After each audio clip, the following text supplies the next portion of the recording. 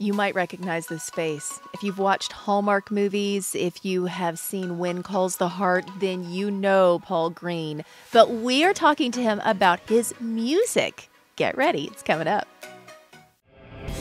This episode of Connected with Kelly is sponsored by Pickers Vodka, proudly made in Nashville, Tennessee. So Pickers is a tribute to the musicians whose sounds fill the air in Music City. Pickers Vodka is distilled 11 times from non-GMO corn, and it's gluten-free. My new favorite is the Pickers Unplugged Vodka Soda. They're in cans. They are only 96 calories, 0 carbs, great flavors. You need to give them a try. Visit pickersvodka.com to find out more or to order online. Hey everybody, welcome to this episode of Connected with Kelly. It's a special episode. Today we're talking with Paul Greene. You might know him as Dr. Carson Shepherd from When Calls the Heart. He's also been on Hallmark movies. In fact, someone coined him the Cary Grant of Hallmark movies. He's coming to town for an amazing event at the end of the week. It's RomaDrama. We're going to tell you more about that coming up. But right now, let's get connected with Paul Greene.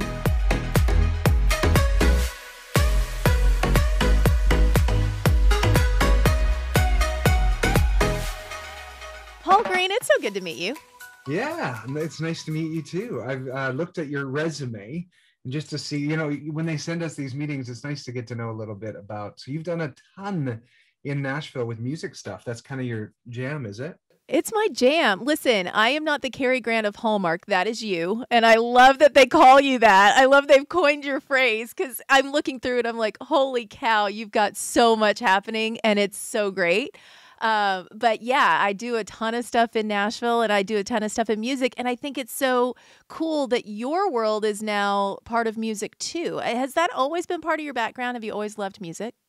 I grew up, you know, in a church environment. So I was like our church drummer and we went to church way too much for my liking as a kid. You know, and especially when you're part of the worship team, I was there and as a teenager, you just want to go play sports. You don't want to be inside, but I found a way to make it fun, which was be the drummer. And you know, I felt like I was rebellious and I was so into U2. So I would listen to U2 on my headphones and Larry Mullen Jr., the drummer, and try to be like him. So our church was pretty progressive. So the music was pretty fun and rock-ish. I mean, not rock and roll, but like upbeat. Yeah. So, and then, you know, my mom played organ, my dad played guitar, my brother played organ, and they tried to make me play a bunch of instruments as a kid, like trombone and recorder and guitar really young. I have a picture of me at like 4 years old with a guitar. But yeah, it didn't really hit till I was 18. And then I started traveling the world. I was modeling when I was younger, and I'd met a girl who bought me a Bible and a guitar. And it started me on this like songwriting spiritual journey that was for most of my 20s until I was, you know, for that very important time, I was very dedicated to music and my Bible as an early 20s person. Please tell me that you've written a song called "The Girl Who Gave Me a Bible and a Guitar," because that's a country song. It's happening. You're not the first person. Every time I tell that story, there's like, is there a song for this? And I actually have it started. I just haven't finished it. But yes, okay. There will be. She bought me a Bible and a guitar, and then, you know, and the rest is history. Because there's a big story behind it all. That's really.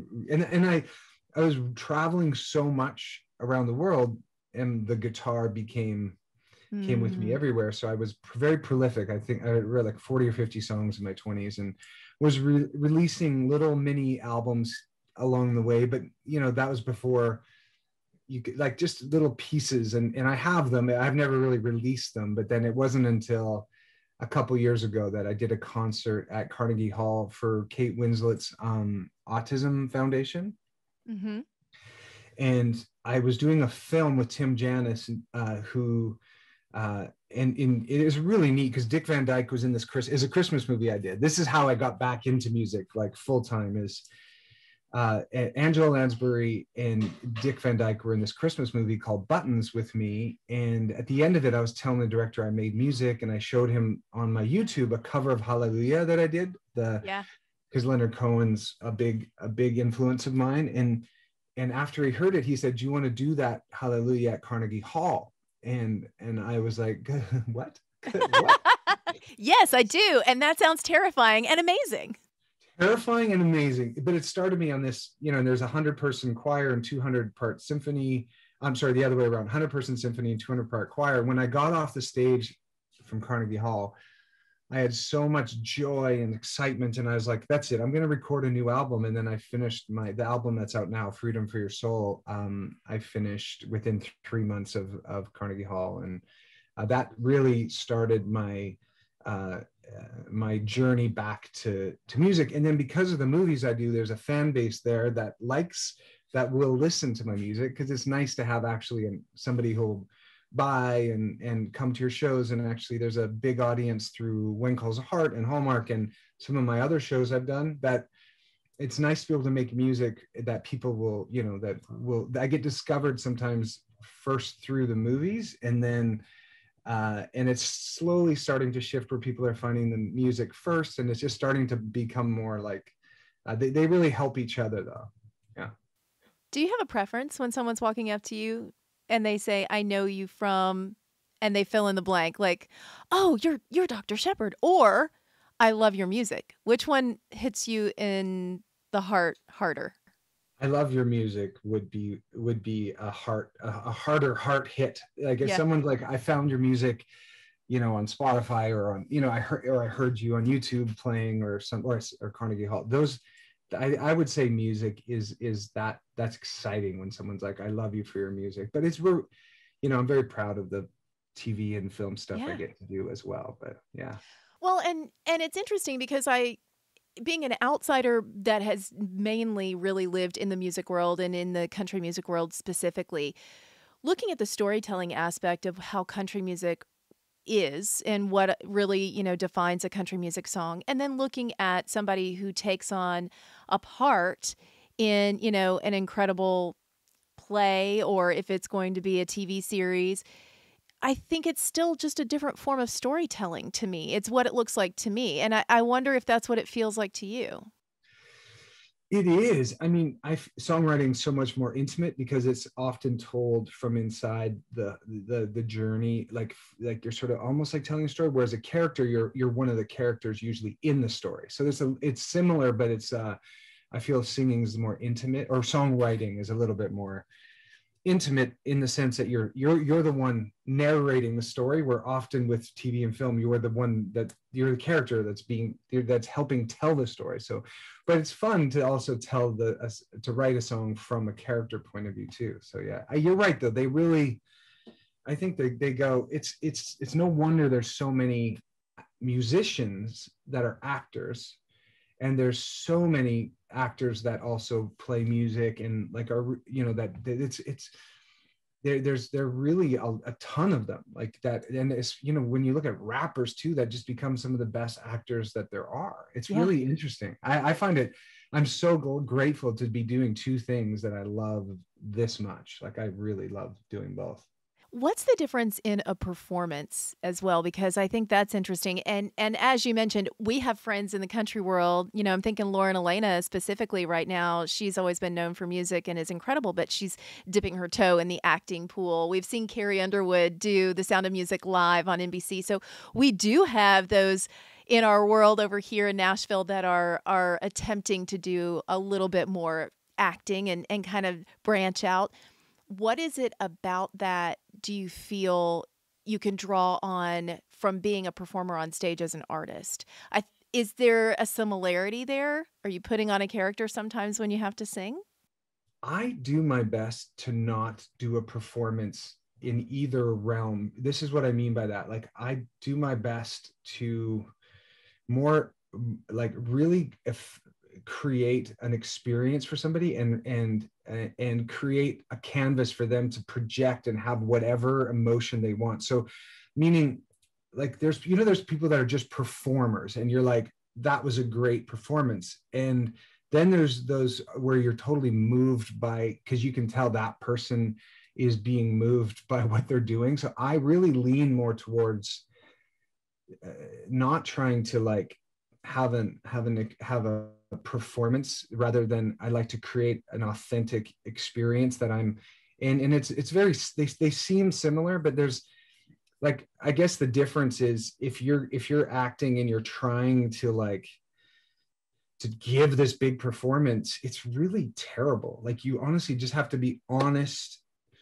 in the moment, vulnerable, and if you're nervous, like even share that you're nervous with the audience and just be like, I find, at least that's my approach, is to come under it and take them with me on a journey rather than like, look at me, I'm up here giving this performance, like please like it. Like that's I find that's my worst place to be for either acting or on stage. It's much more like, all right, we're in this together, let's experience something authentic and original and beautiful, and then we'll just, the result is out of my control. I'm just going to do the very best that I can to do it honestly and authentically. And then if it, and you know, there's elements of performance which is like charisma, I guess, and energy, but if you focus on that, then I find it can just be like, there's a million great performers, but how many people really like just grab you and just like, wow, like take you. So that's what I'm sort of looking towards.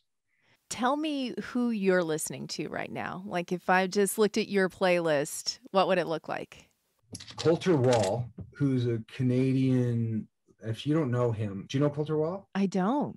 Oh my goodness. Okay. Okay. Hold on. Writing it down. Colter Wall. I'm just going to ask my beautiful fiance to bring my charger because I think my laptop's going to, hey, sweetheart, I think my laptop's going to die. Do you see my charger out there?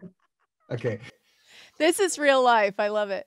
Yeah. I just realized I'm in my studio here. This is where I do podcasts from, and some of my lives. I do lives up on the roof too, but and then we do other things downstairs. So I'm like, where's my charger? So I'm listening to Colter Wall, who really came on the scene when he was 19 or 20, and he's got a voice like Johnny Cash if you dipped it in whiskey and lit it on fire. Thank you. You've never quite heard a voice like this guy. I mean, he's a big influence. He's actually a cowboy from Saskatchewan, which is the province next to the one I grew up in. I grew up in Alberta, Canada. Mm-hmm. So he sings like prairie songs, but and he does murder ballads, which is, you know, I guess Johnny Cash did a lot of murder ballads, which Folsom Prison is like, you start with the characters in prison and you sort of tell why they're there.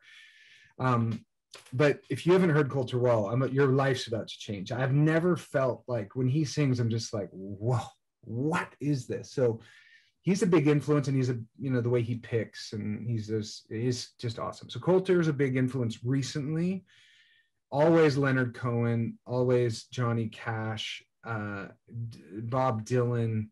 There's not a lot of new artists that I really listen to. Coulter's one of the ones I found recently, but early U2 was a massive influence for me because that was all I was allowed to listen to because I grew up so Christian. I could trick Joshua Tree. Yeah, I could trick my mom. Like, look, Mom, it says "In God's Country" on it. It's a Christian.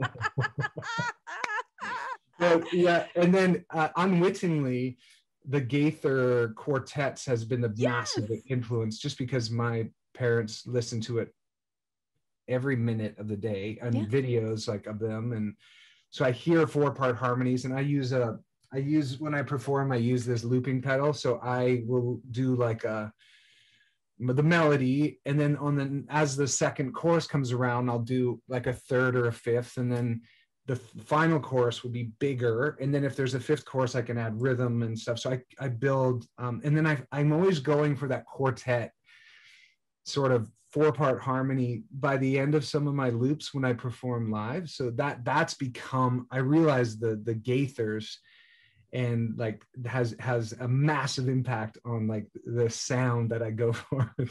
No, I love that. The Gaither Homecoming, look, you're coming to the right city, coming to Nashville, you're going to be in the middle of it. And I believe that we're the home of the Barbershop Quartet organization. Like they've got a place downtown Nashville. So you need to go see it when you're here. And you are coming.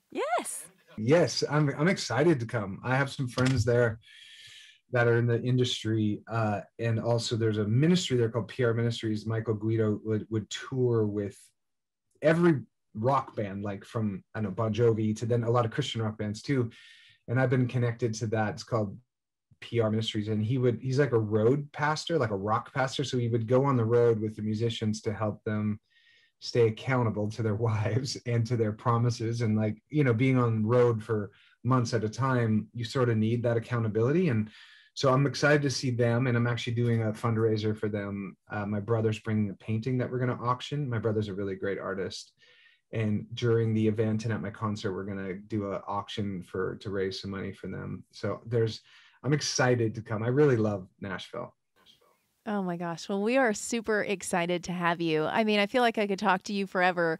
I do want to ask before I let you go, because you have been in so many different projects for Hallmark. I mean, When Calls the Heart, I know is where so many people know you from. Is there a specific character or a specific movie that you truly just loved as your favorite? It's so hard to pick. I mean, I played a male nurse in a movie called Anything for Love, and it was just really quirky. And Erica Christensen was my co-star in it, and my mom was a nurse, so I said, "What are male nurses like?" And she's like, "What do they do?" And she's like, "Nothing. They're lazy." So I was like, when I did the prep for my character, my mom's was a nurse for 45 years. When I look back, that one's really, I just love the movie because it's funny, and it's very people really enjoy that movie.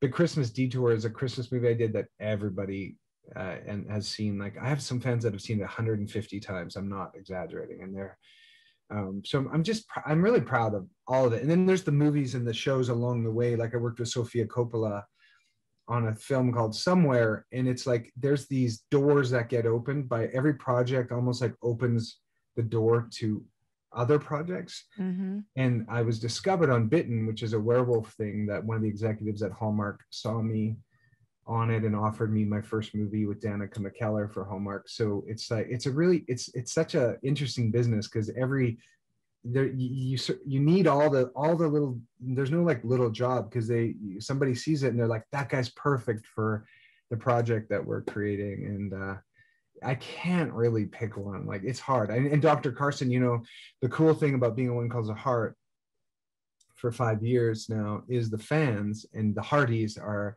the fans that follow it. And it's so personal, because my grandmother knew personally the woman who wrote the books of When Calls a Heart. They grew up in the same town as teenagers in northern Alberta. And then when I got offered the part, I was like, Jeanette Oak, I reached out to her, and she knew my grandmother as a teenager, which is just wild. And there's a lot of serendipity, and you know, it's created from Michael Landon Jr. So Mm-hmm. a lot of the people that loved Little House on the Prairie really loved our show. And I grew up with Little House on the Prairie. So there's Me like, too. you know, yes, you too, right? So Yeah. honestly, who didn't? And so being a part of that is just the amount of fans and the support of the fans is just phenomenal. And just a shout out to the Hardys, because they're amazing. And I think that one's the most impactful role, is Dr. Carson, just because of the fans and the show. And you know, it's interesting too, because I feel like the last few years, especially anything with Hallmark, you know, the movies have taken on a life of their own. The people that have been watching it just fall in love with it. And as you said, like, they've watched it 150 times, some of them. So why do you think that is? What is the draw to it? I mean, I know why I love watching them. I know how it makes me feel. And I feel like maybe that's what everybody is looking for, is that feel good. But do you feel the same way? You think that's why the popularity has continued to grow? Well, why do you love watching? Because it makes you feel good. Right. Yeah.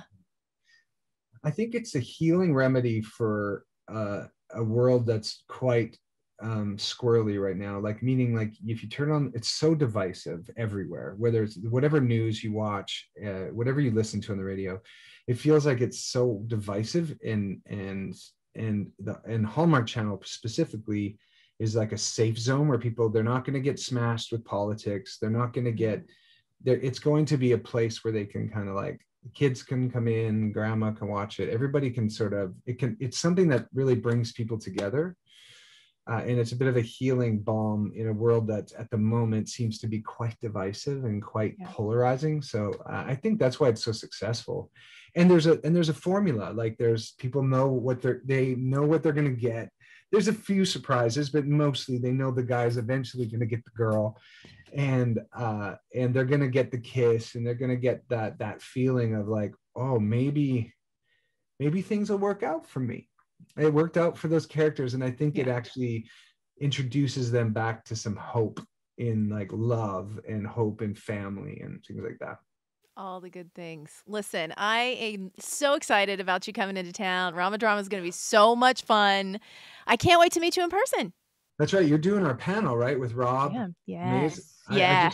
I've been speaking to Rob, and I really like his music too. Are you going to come to Rob's concert? Are you going to come to my concert too? I sure hope so. I'm coming on Friday night. Saturday night, my daughter is in Sound of Music, so I will not be able to be there because she's Brigitte in Sound of Music. So how exciting. Is that a live play? Yeah, she does a lot of live theater, so it's going to be good. It's going to be really, really good. Well, I can't wait to meet you, and I hope that when you're here, you really do get some great contacts with all the people on Music Row, because this is what you're doing. If you are already in love with music so much and songwriting, this is just the mecca of it. Have you been here in songwriting before? Have you done any songwriting in town? No, but I just, Rob Mays introduced me to a friend of his that's, I'm trying to wrangle him in to do pedal steel for my show.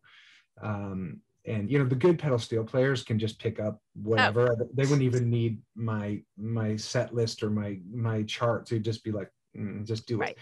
So, and then it's also a producer of Rob. So there's a few things and then Rob's friend owns, I'm blanking on the, it's like it's actually Friday night. It's a songwriters, like you do 3 songs. It's almost like an open mic, and he told me the name. Do you know what this is? There's Whiskey Jam that's on Mondays. And then there's another one that's downtown that's on Wednesday nights. I don't know the one on Friday nights, but there are so many of those, and they are so incredible. Have you ever been in a songwriters round like that before? No. And so I got a feeling I'll be spending some time between both places, especially if I start listening to this, because I'm writing my next album, and I'll be doing some here in LA and probably some of the stuff there in Nashville too. So I'll be there. I'll be there more. We got to get you plugged in for sure. It's such an amazing place, such an incredible community. And yeah, these are your people. You'll love it. I appreciate that. Yeah, I'm really looking forward to that. Well, so your RomaDrama starts on the Friday and Saturday, and there's a little bit of events on Sunday as well too. So I have some fans flying from Europe to the concert. I have 2 coming from the United Kingdom that are braving COVID, are figuring out how to do it, and they're flying like for Jeanette and Timmy are coming from all the way from Europe. They've been to every one of my live shows, because during this last year and a half I've done 280 live streams. And they've been to every single one. And then when they found out I was doing a live concert, they're like, we're coming. I'm like, if you're coming from London. I love that. I actually host a podcast called Holler Weekly, and my co-host is in London, and we talk about all the things country, Americana, and roots music, and what's different about it in London and what's, similar in Nashville. It's really fun. Wow, is there any big artists that do Americana and like country music from London? You can think of? I mean, is what's his name that does The River? Is he from London? No, the Shires are from London, and they're amazing. So that would be one that I would tell you. And then John Osborne's wife. Is Leon Bridges? Leon Bridges is, yeah. Yes, that is correct. I feel like that's roots music and gospel. And I'll tell you who's so cool that lives right next to us is Keb Mo. I don't know if you're into blues at all, but Keb Mo is like prolific blues man, and he is our neighbor here in town. I mean, it's so crazy. This is such a great community. It's such a great city, especially for music. But yeah, there's so much happening. Americana is blowing up. Americana to me is what old country was, like if you really, I mean, like, they classify Loretta as Americana now. So, What would define Americana from what you're? I'm just writing so down Kedmo, Kedmoe. Keb, Keb, and then a Keb. hyphen, Kebmo. Yeah. Okay, got it. I'm on it. Blues man, you'll dig him. Lucy Silvas is another one that's from the UK that is just prolific. She's amazing. She's married to John Osborne from Brothers Osborne. But yeah, just in town, man, it's crazy. And it's such a small city and also a big town. You know, all of those things all together. Like everybody knows everybody else. Everybody swaps producers. Everybody's songwriting with somebody else. Like there are 4 or 5 songwriters that you know they're going to have a credit on every album that comes out, which is it's just incredible. You know, it really is. But also it's, you know, totally normal to run into people at the grocery store. Nobody says anything. It's just a deal. Like that's what we know. We love everybody else. Somebody's in the music industry that you know, and yeah, it's just such a cool vibe.